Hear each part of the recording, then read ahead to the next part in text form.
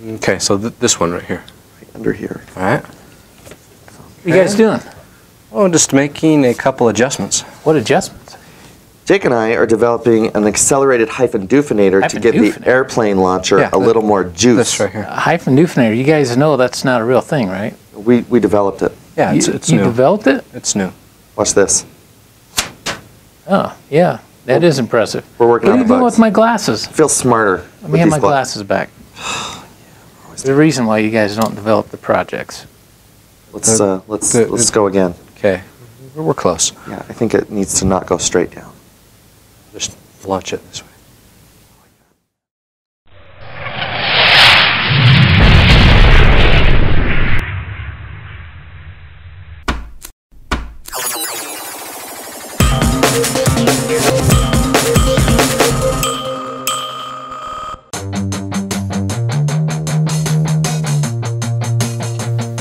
Hi, it's Richie in the SonicDad Studios to bring you another preview of our next project. In the past couple of months, we've received a few requests for a little bow and arrow project. I thought that would be a lot of fun.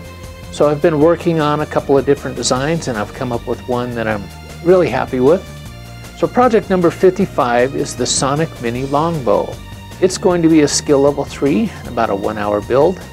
The bow is made from skinny popsicle sticks, some metal hair barrettes, and some embroidery floss. The arrows are made from wood dowels and some foam earplugs. I've got a couple of the prototypes here that I've used to develop this project. You'll notice that the limbs of the bow are the metal hair barrettes. You might have also noticed that the center section is missing there. I wanted to show you how that's removed. It's pretty simple.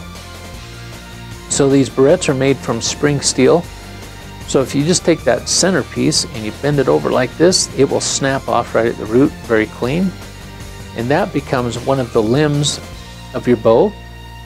And you'll notice here that the skinny popsicle sticks are on each side of the limbs. You use hot glue to attach them to the limbs and that holds them very securely in place. You'll also notice on this finished bow, I've got a little arrow rest on the side, and that's made from a piece of the 1/8" dowel. And there is no painting required in this project. After you have the handle attached and you glue the arrow rest to the side, you can just take a black marker like a Sharpie and color all of the wood so that it's black. And I also like to take some of the embroidery floss and tightly wrap it around the handle. And I also use embroidery floss for the string. One nice thing about these barrettes is the rivet has a little hole in them. So that makes it easy to string the bow. And then I like to put a little dab of hot glue on the knot to hold them in place. The other nice thing about the embroidery floss is that you can create your bows in any color you want. A couple of examples here. So the arrow, as I mentioned, is made from a wood dowel, and then you cut the foam earplug in half and then use some hot glue to attach it to the arrow shaft. And that foam earplug gives you a nice little tip to keep things safe. So to shoot the bow, this is a right-handed bow, so I hold it in my right hand, and then I'm going to draw the arrow back with my left. I'll point it over at this camera over here and let it rip.